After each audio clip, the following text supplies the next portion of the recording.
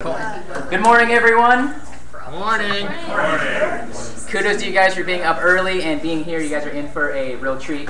And the person that we have talking has been podcasting since almost before I was born. Before the word podcasting was really around, and before it became the community and the vibrant place that it is. So you guys are going to hear about a transformation, about what it looked like, and maybe a little insight on where that's going. He can be followed on Twitter at Evo Terra. Be sure to be using the hashtag TechPHX. And if you're interested in starting a podcast, do hang out afterwards where you can learn more of those nuts and bolts. And with that, Evo Terra. Thank you, sir. Appreciate it, Jeremy. Appreciate it. Well, good morning, everyone. Welcome to the fun-filled day we've got here at TechPHX. I'm Evo. I'm going to talk about this kind of stuff for you here. Let's do a beginning of this one. So I look out in the audience and I see some familiar faces around, but I see some not so familiar faces around. So if you'll give me a few minutes here, I'll kind of want to establish a little bit of credibility for who I actually am and why I'm talking about this presentation around podcasting. So here we go. Oh, and also, if you have questions along the way, just shout at me. I'm good. How long do I have? What's the break? 50 minutes. I have 50 minutes, exactly. Excellent. That'll be no problem at all.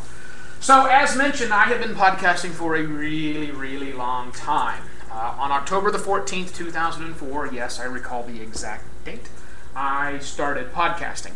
But actually, I had been doing almost the exact same thing as podcasting for a couple of years before that. This show, The Dragon Page, started back in 2002.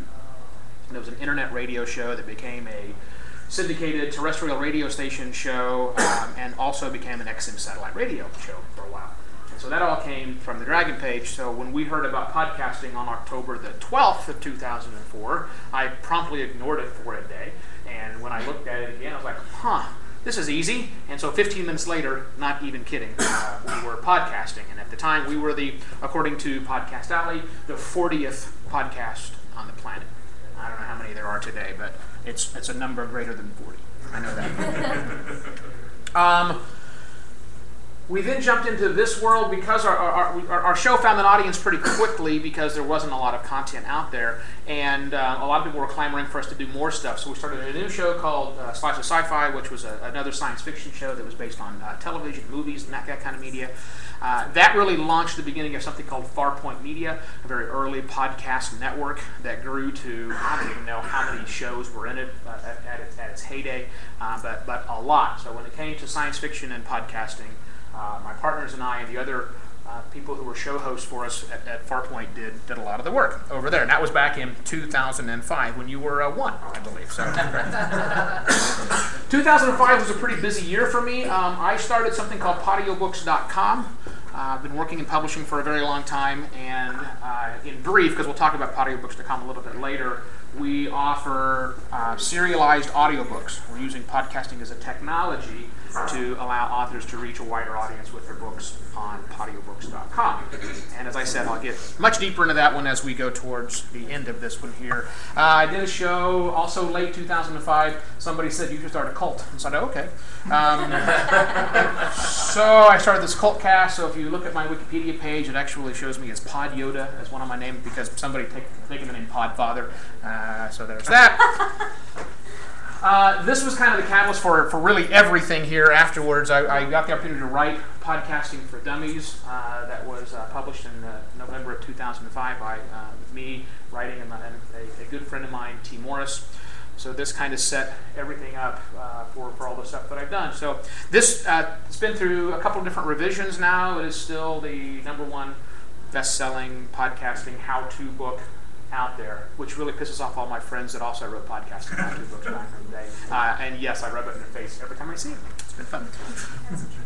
I had an opportunity after that to write this book, Expert Podcasting Practices for Dummies, which is arguably the worst book title ever. You know, an expert for dummies, just really terrible. And I know that it's a terrible book title based on my royalty statements that are non-existent. So not so much great. I'm known for doing some really crazy things. Back in the day of 2006, we used to do this thing called Podcast Expo or New Media Expo or Podcast and Portable Media Expo. It literally changed names every single year. I'm not kidding. Big convention in Ontario, California that took place. And so we did a live recording there, and I also managed to bring naked body painting live at the event too. That actually got the cops called on us. That was a real good time. So less nakedness these days, unfortunately.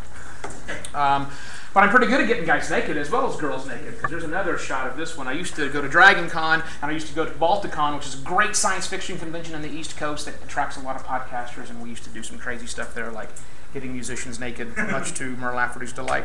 Good times there. After I left Farpoint Media, I took about a year-long break, and then my lovely wife and I, Sheila in the back row, and Debbie, who's down at the registration booth, we started a show called Evo at 11 in August of 2008.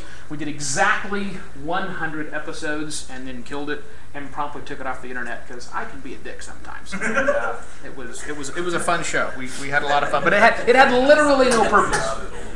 It had literally no purpose. It was just simply, what's it like to be back behind the microphone again? And so we did it, and it was a blast, and then I killed it. So some things aren't mean to be said.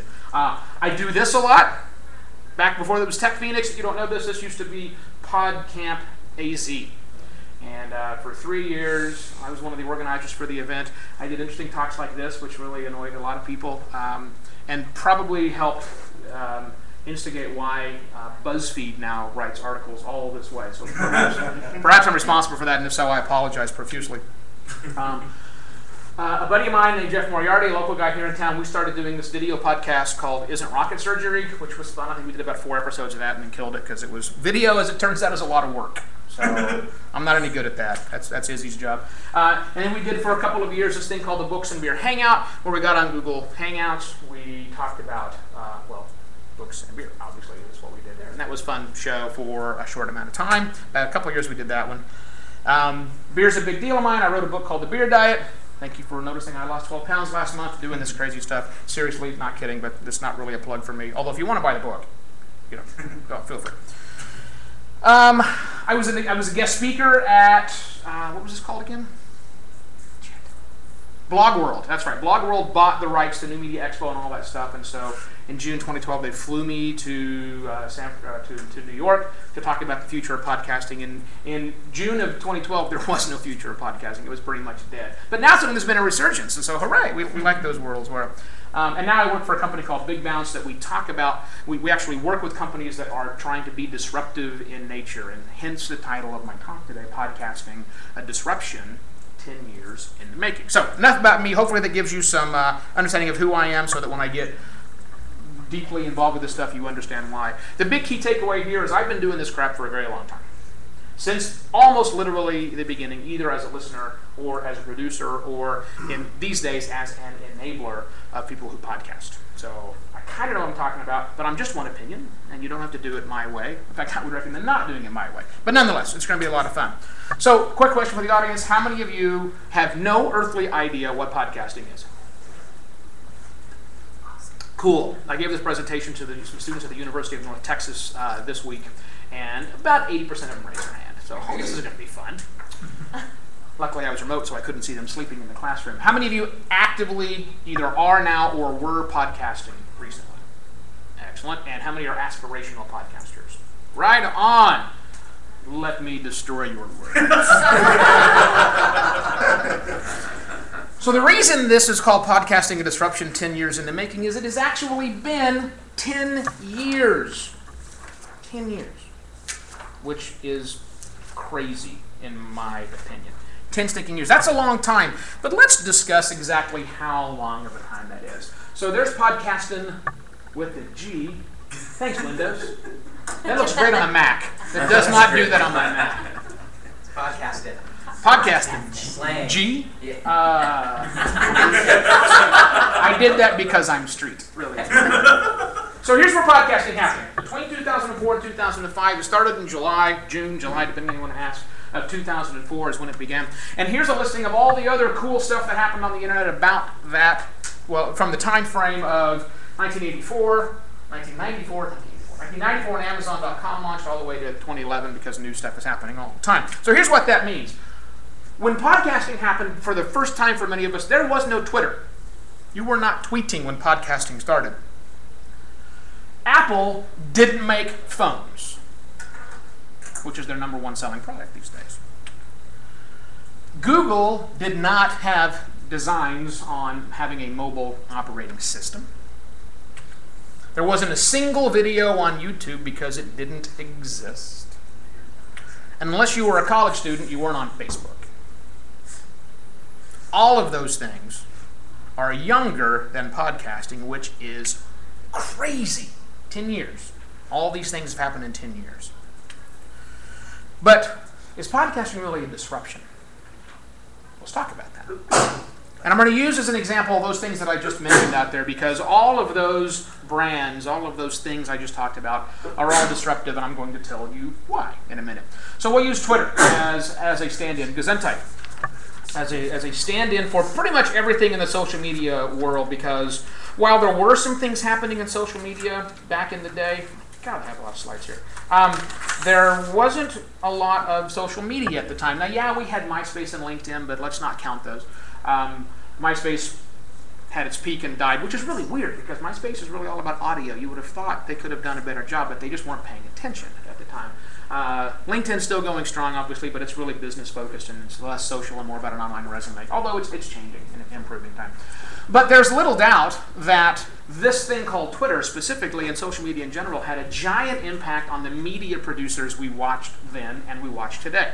You almost literally can't watch a news program without seeing some lower third show up with a tweet from some random idiot who had something to say about this some producer thought was relevant, right? Or if you watch a sports game, like I'm watching college football today, and every time you see the sportscasters, we're going to see their Twitter accounts underneath there, or a hashtag to tweet out College Football Saturday or something along those lines. It's huge. Media has completely and totally adopted this. It was very disruptive to their business. It forced them being the broadcasters, to really jump on something that they really didn't want to do. It was the first time it happened one-way or two-way dialogue. They're used to talking out. Now they were getting back and forth combinations. So that's social media. That's disruptive. I'll talk about why it's disruptive in just a moment. We talked about phones and mobile operating systems and stuff, and so we live in a world that unfortunately doesn't look like this. Apple really disappointed me when they came out with the Apple Watch. I was hoping for something along these lines, a wearable device that blends everything together, and I got a watch that tells really accurate time. Apparently my phone is not telling me accurate time, I guess. This is where it's going. We're not there yet. Does anybody have a smartwatch on? Smartwatches, right? They look like that for now. That is not going to be the final form factor. That's the easy way. That's the BlackBerry. Oh, I see. Yeah, that's the BlackBerry version. Blah. I was hoping Apple would do this and really iPhone it. What's that again? I said don't badmouth them. I'm not bad-mouthing them. I mean, this will be a great museum piece eventually. And you can definitely resell it. There's people who will buy it. But eventually it's going to look like this, and that's what kind of gets me excited about the wearables of the future. And both Apple and Google are going to play a big part of that one. I hope Apple comes out with something better very soon. Speaking of Google, this is their Android that's sitting on they took a weather balloon and launched a little Android doll and took a picture. And that's cute and all, but I do that as a representation. Do you realize that orbiting the Earth right now are about a dozen satellites that are powered by Android? If not the exact same, a very close fork of the same operating system that's running your Android phones in here is running satellites that are orbiting the Earth. That are then spying on us. What's that again? That are then spying on us. Probably not so much spying on you. They're going awfully fast. The spy satellites are much bigger than what you're going to get into a cell phone. But really awesome technology that is done by Google, the company that makes a search engine. Now they make operating system for satellites. It's amazing what's happened for the disruption happening here. And of course, everyone knows YouTube. YouTube is an example of a technology that really, really kicked the pants off of podcasting, to be really honest, right? No one in here has not heard of YouTube, but I bet you if you started polling people from the outside, how many of you have heard of podcasting? The number you're going to get is somewhere from 16 to 25% of people who said they've ever listened to a podcast. Where if you polled the population, when's the last time you watched a YouTube video? Something like 90% would say about 3 minutes ago, right? I mean, YouTube took over everything when we really missed the boat in podcasting. I'd love to hang out and talk to you guys about why we screwed that up, but it all has to do with stats and downloads because we're idiots. So that happened, whatever. And back to social media. Obviously, Facebook's going to make you download the Facebook Messenger app. Sorry, deal with it. They don't really care. But that's the way things are going. So all of these things are very, very disruptive I'll talk about it in a minute. And they're all younger than podcasting, which to me is kind of weird to watch all this stuff happen. Okay, so so the question remains, so here's podcasting, an RSS feed. I have my symbol for podcasting. The question remains, is this, in and of itself, a disruptive technology? Well, I think in order to answer that, we need to understand a couple of things about disruption, which I'm going to get into here for just a little bit. So disruption is the new normal. Now, this is my job. At the company that I work for, Big Bounce, I study disruption. I evaluate companies and technologies to find out if they really are disruptive to the marketplace. It's what I do. We live in a world of near constant disruption these days. It's been that way for a while, but it's ever increasing. And it's one of those genie in the bottle situations where it's probably not going to be going away anytime really, really soon. As Seth Godin says here, the last sentence is nothing to worry about here. Volatility is the new normal. Back in the day, old geeks like me would say the only constant in this world is change. Well, that's true, but volatility means just really, really rapid change. And disruption is a part of that, but not completely that. So let's clear up a misconception before we go any further at all. Disruption does not necessarily mean destructive. When marketplaces get disrupted, they don't always destroy the marketplace. Let me give you an example. Uber. I love Uber. It's my primary method of transportation to get around, because we have a single car family since I live a mile from my office and bike back and forth to work. So when Uber hit the scene, there's lots of issues about it right now, but if you think about the people who might be negatively impacted by Uber, taxi drivers. Taxi drivers are not, by and large, negatively impacted by Uber, and here's why. When I get into an Uber, there's a 50-50 chance that the person driving the car was a cabbie. And now he, and it's almost always he, and I'm not going to tell you why because I got in trouble last time I told this story, but it's almost always he, used to be a cab driver. And now he's working for Uber, actually working for himself as a contractor for Uber, making way more money. And making his own schedule and do all the things he wants to do for that one. So disruptive was great for that particular person. Now, okay, I guess you could say the taxi companies are probably being disrupted negatively. There's a destruction happening in there. But they're all responding and reacting to it. So it's just a force of change they're going to have to deal with. So not always destructive, but sometimes it is. And that's not always a bad thing. Let me give you an example of why. So this guy is a CEO of a little company you might have heard of called Aetna. 164-year-old company. And this guy recognizes that that's not always going to happen. So he's authorized about a dozen different business units, totally owned by Aetna, that are going out there with one single goal in mind, and that is to put the parent company out of business. Because it's going to happen. Nothing lasts forever. He recognizes that. So while it's typically really strange for an incumbent like Aetna to disrupt their own industry, they typically only innovate, not really disrupt. They're two different things. This guy is trying to do it by launching new companies with the purpose of killing off the insurance business, which will be cool if that actually happens, right? But he'll actually continue to be in charge because they own those businesses too. So sometimes it's disruptive, but that's not always a bad thing. So I've been teasing this thing called disruption, and you all have something in your mind right now about what disruption actually means. But let me define it to you the way that I define it when I look at it from a business opportunity. So these are my tenets of disruption that have been pulled from a dozen different sources. For those of you who read The Innovator's Dilemma way back in the day, a lot of that information goes inside of here. Kind of a new distilling, if you will, of this information. So feel free to steal all these ideas if you want to. They're posted up on Big Bounce's website if you need to grab them. So there are three things that qualify something as disruptive, and keep this in mind. Number one is, whatever it is, it has to be aimed at an extant, stable marketplace. As I say, there is no point in trying to disrupt the space elevator industry. Yet. That will happen eventually, but we're not quite there yet. Okay? So that's one. You've got to go after a marketplace. So that's a pretty easy bar to hurdle or go under or whatever you want to do with the bar. So that almost always happens. Here's the one that trips people up. The technology, service, whatever it is, product, must service the underserved minority. And that's key to understanding. The reason that we focus on this, what people normally do when they're thinking about their new big business or their new big ideas, they say, I'm going to build something that everyone's going to want. Bad idea. What you want to do is focus on who's not getting what they need out of the current offerings in the marketplace. If that's 100 people, awesome. If it's 1,000 people, even more awesome than that. But that's it. That's all you need to really refine and test out your business model before you start trying to please the much larger majority. So they almost always start with going with the underserved minority, not the majority first. But part 3, down at the bottom here, it has to scale. If it stays with 100 or 1,000 people, you didn't disrupt anything, you have a cool hobby. Or you have something that 100 or 1,000 people actually like and love, and that's what they're going to want forever. But you've got to be able to scale. Not necessarily to everyone, but certainly to some of that majority who's using the marketplace right now. That'd be the vertical scaling. Or horizontally, meaning bringing new people into a marketplace that didn't actually exist before. Those are the tenets of disruption. And I'll use those as I talk about some example companies to give you a better feel of what I'm talking about. So let's talk about We, a classic example when we talk about disruption. And I'll explain why that is, and how it relates to podcasting in just a moment. My notes in order here. So in late 2006, Nintendo launched the Wii.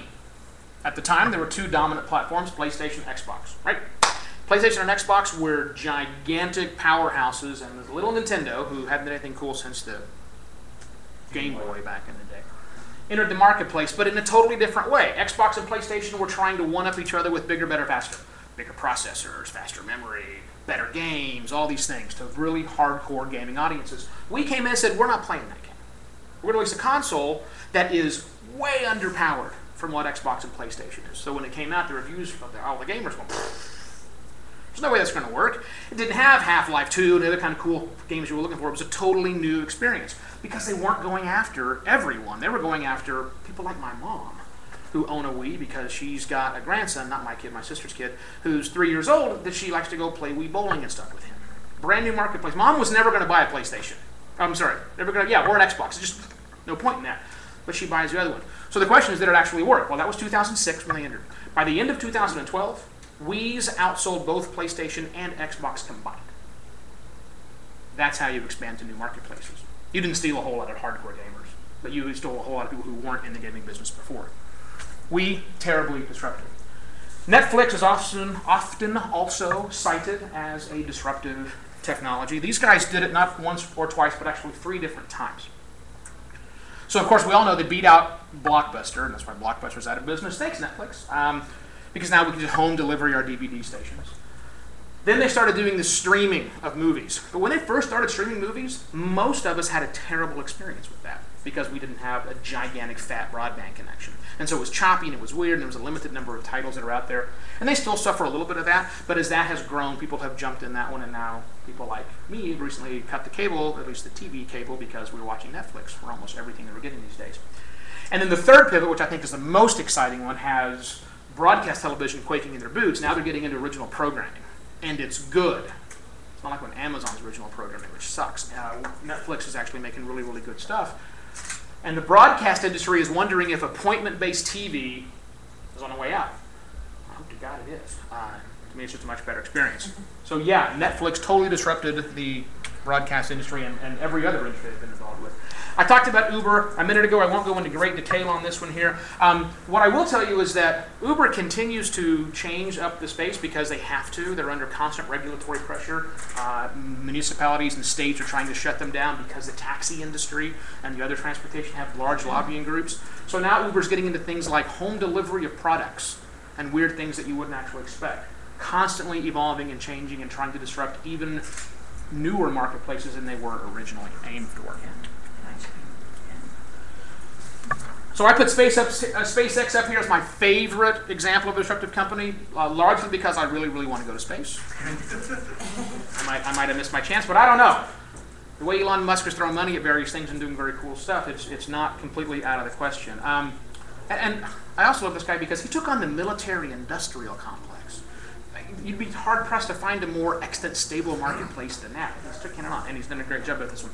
So if you don't know, SpaceX launches things to space for roughly 1/15 of the cost when we used to launch the space shuttle. 1/15 to get the same pound of material into space. And now that he's got the reusable technology, the goal is to land all 3 stages of the rocket back on the exact same pad they launched on, which is so stinking cool. More importantly, it's going to get the cost down from around $15,000 to $20,000 a pound to $1,000 a pound. So if any of you have $189,000, I would like to go to space. But it doesn't require big technology or a billionaire who's benevolent to do these various things. There's a product out there, a service called ThreadFlip. Any ThreadFlip users other than my wife here? No. Let me tell you about ThreadFlip. It's disrupting the resale industry. Newsflash, there's a resale industry.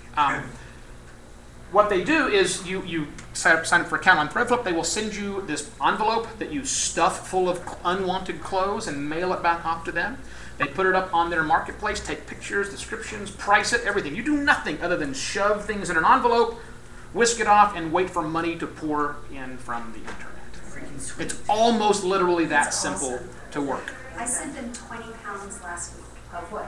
Clothes. Yeah. Very cool stuff. So ThreadFlip was one example. There's lots of these coming. So yeah, there's a total new marketplace that didn't really exist anymore. Doing a great job. Who's next? Tuft & Needle, local company here in town. Anyone familiar with Tuft & Needle by chance? Tuft & Needle makes mattresses. So if you've purchased a mattress in the last 3 years, you probably were less than satisfied at the cost you had to spend to get a mattress. Around $3,000 is about the price for a mattress. A couple of software engineers who were at the time in Silicon Valley, one of them was forced to purchase this really good mattress and just couldn't stand how pissed off he was at the process. So decided to deconstruct it. So not only with the razor blade ripping it open saying, what the hell's inside of this thing worth $3,000, but also deconstructing the entire supply chain that it takes to build these things. So these 2 software engineers left their jobs in Silicon Valley, moved back to Phoenix, and started a company called Tuft & Needle. Their big disruption is they found the extreme increases were not just from price gouging, but also from a very inefficient supply chain. So they wrote custom supply chain software and then gave it away for free to their vendors. So their businesses ran much more profitably, much more efficiently. And so now that $3,000 mattress you have to buy, they can sell you one for about $400. And free shipping. Very, very cool stuff what these guys are doing with mattresses of all crazy things. The last one I want to talk about is a company called BioLite. BioLite is disrupting 2 things, both remote power as well as family safety, and they do it with a campfire, which is kind of mind-blowing. Now, here we are in Western civilization. We have power that exists all the time. We get mad when our power goes out at night. So you're probably wondering, what's so disruptive about a campfire that you can cook on and charge your iPhone? Sounds crazy, but remember the fact that there are literally billions of people that don't live here, that are living in situations to where they don't have a power grid, and so the way they cook their food in their house is with an open fire that they stick sticks into. And when you cook over an open flame, one of the things you get is incomplete combustion, and that adds a bunch of crap into the air that if it's inside of your house, you have to breathe, and so you have all these problems that develop. So these guys fixed that. They have a much more complete combustion process with their cool little camp stove for people. And all the excess heat that just goes out into the air, they capture most of it and turn it back into electricity. Now, why would somebody in the third world want to charge their iPhone? Okay, it's probably not an iPhone, but that's the way the majority of people, other than us, are getting connected to the internet. So remote power as well as safety with a company called BioLite, all from a stinking campfire. Genius guys are doing that. Charge a flashlight or charge a refrigerator? Exactly right. Whatever you need to have charged up there. It would be a hell of a charge on a refrigerator. However, it does a good job with flashlight refrigerators. Man, that would serious compression power. Okay, great. Now you understand what disruption is. So now we take a look at podcasting again, and we say, podcasting, we know it's been around for 10 years, but is it really a disruption? And now we go into the fun-filled audience participation part of this thing. And let me tell you why. I'm going to skip that. Podcasting is a verb. It's a thing that we actually do, right? So I'm going to look at some other verbs and some other things that people think about as disruptive, and we're going to have a little conversation to find out whether or not these things are disruptive or not. So for one of those we're going to take is homeschooling. Now, I don't care what you think about homeschooling. You don't care what I think about homeschooling. You think about this from a business point of view. And we ask the question, is homeschooling disruptive or not? And I will give you the answer to that one. It's clearly disruptive. The industry that they are taking on inside of homeschooling is the public and private education system. Pretty excellent, pretty stable. That's who they're actually going after. Underserved minority, people who aren't getting what they need, or want at least, out of that particular system. Can it scale? Yeah, to everybody else that is actually out there. So clearly homeschooling is disruptive. Anybody disagree with me on that? No. Moving on. Excellent. Good. Disagreeing with me is okay, just means that you're wrong.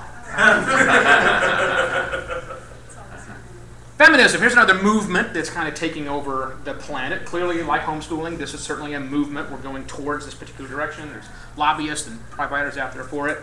Is it disruptive? Well, let's look at our three tenets once again. It's going after an excellent, stable marketplace. I'm a member of the Old Boys Club. That's the marketplace, if you will, that they're going after. So yes, check.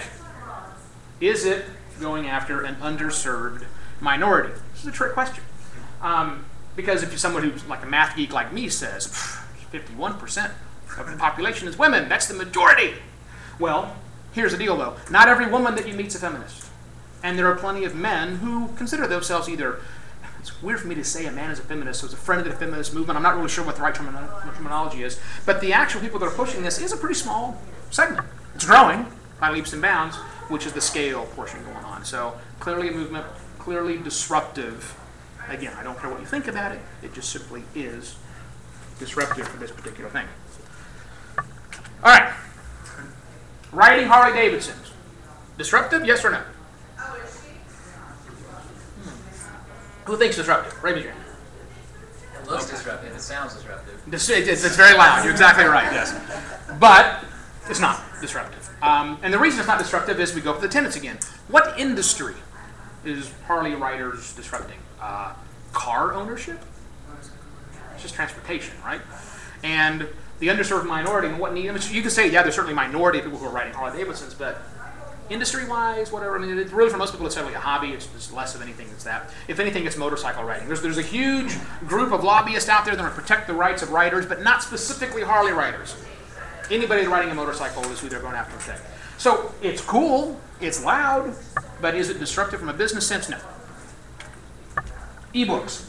I've been in publishing for a long time now. There's at least one other author here. Anybody else an author in the audience? Right on, check it out. 3 of us in here. So ebooks, definitely a big swing that we happen. Thank you very much.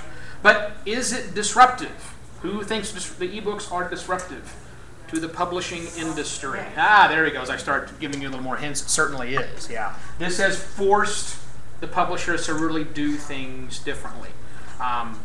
For years, they've been focused on printing paper books, and now ebooks are out there. Clearly disruptive to the industry. It's changing the way pricing is done. It's changing digital distribution. Everything has moved, and there's continued to grow and scale into this. It's almost at the point now where it's hard to find a book that's not an ebook, but there are still some, like textbooks. We still have a lot of work to do and to make them actually better. But nonetheless, clearly disruptive, and now the industry is really focused on this. There's not anybody out there doing new book spine technology. Done. Now it's all figuring out how do we make these new things actually work better. That's the new focus, which is kind of cool. So movements, feminism, homeschooling, disruptive technologies. Clearly, if you can get something that's really a movement behind it, it's probably disruptive. Okay? Ebooks are disruptive, not really a movement, but nonetheless, if it's movement disruptive. Which begs the question, so if movements are disruptive, Evo, is podcasting disruptive? Raise your hand if you think podcasting is disruptive. You fell for my trap. No! I don't think podcasting is disruptive.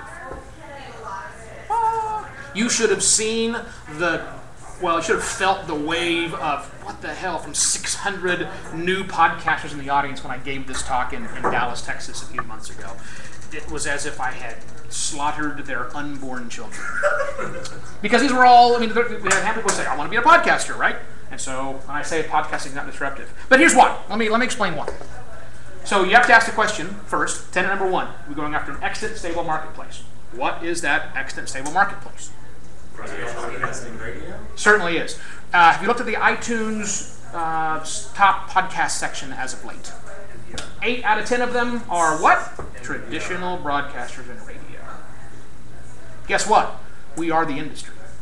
The industry has come to us. There's nothing that I'm gonna say this, and I'm willing to be wrong on this one. There's nothing that you are doing or you want to do that a old school media person or company or whatever isn't doing. Kevin? Do you mind? So, in your example of ebooks being disrupted, if you look at the top sellers of ebooks, you find the same thing. It's all the same authors that are. So, by your definition, ebooks aren't disruptive either. Actually, the biggest difference is the fact that ebooks are. We are trending past the disruption cycle on ebooks, and I think we've already passed it for podcasting. You jumped ahead, man, but that's okay, perfectly fine. Podcasting was clearly disruptive back in the day because we forced all of the broadcasters to do it. But guess what? They're all doing it now. Just like they're all doing social media, well, they're in the process of doing this. Some of them have quit their jobs, like Adam Carolla, those kind of guys are no longer working for big media companies. They've got their own thing, just like you guys are doing. So it was disruptive, but less now. It's going through a huge resurgence, don't get me wrong. Lots of new people are talking about podcasting today. For me, guys, been doing it for 10 years. It's kind of awesome to see that's happening. But I don't think it's all that disruptive anymore. But that's okay. I have good news after that. So I put this slide up here to freak everybody out back at the new one because I like this. You know, people were upset and they were kind of puzzled with my statement. So no, I don't think podcasting is all that disruptive individually. And even worse, I don't think you and your podcast can disrupt something. I know, it's scary about that. But here's the good news on that. So what? I guess is what I would tell you. Now again, a guy like me who's in the disruptive business is kind of what I'm doing these days. To me, it's a lot of fun to do that one, but you know, so what? If you want to go do something fun and interesting as a podcast, knock yourself out. There's no reason to not do it. You don't have to get in this thing because it's disruptive. You should get into it because it's fun. Or you want to get into it because it is a fantastic tool to do awesome things for people. If you want to make a significant change or an impact somewhere, podcasting is a great vehicle to do that. As more people discover it, there's still plenty of opportunity to do that. Or the third thing you can do is the stuff that I like to do, and that is use the technology, use the underpinnings of podcasting to really disrupt an industry. Allow me to use myself as an example. So I mentioned earlier, I run this site called audiobooks.com. Doing it for 9 years now. 700 free audiobooks that are all available as a podcast. Let me tell you why that was disruptive in nature. So when we started audiobooks.com, none of you at that time owned a Kindle because they didn't exist. Amazon sold books, but there were a handful of people that were actually doing anything beyond selling hardcover books. So the industry we were going after at that time was audiobooks. It was one major player, Audible, and so they were out there. And at the time, they were doing $871 million in sales in 2005. We changed it, or if we didn't change that number, that number has changed now to about $1.2 million of audiobooks that are sold. So definitely, there's an existing stable marketplace out there. We have to go for the underserved minority. Well, we went for a two-sided marketplace. So think about this when you're thinking about what you can do for it too. Two-sided marketplace. One, we needed people to actually make all these wonderful books that are up there, and people actually to listen to all these books that are up there. At the time, getting your book into Audible was almost impossible because you could only get in there if your book was published, and if you've ever tried to publish a book, you know that's a pain in the ass to get a publisher interested in it. A very, very small fraction of a single % of books written ever get published, the same in 2005. So it was a way for us to let the content creators do their stuff. And for listeners, back in the day, you had to buy a big box of CDs to listen to your books on the road, and then when you were in a rental car, you would leave at least one or two of them in the rental car every time, which I've done a couple of times. Just a terrible, rotten process.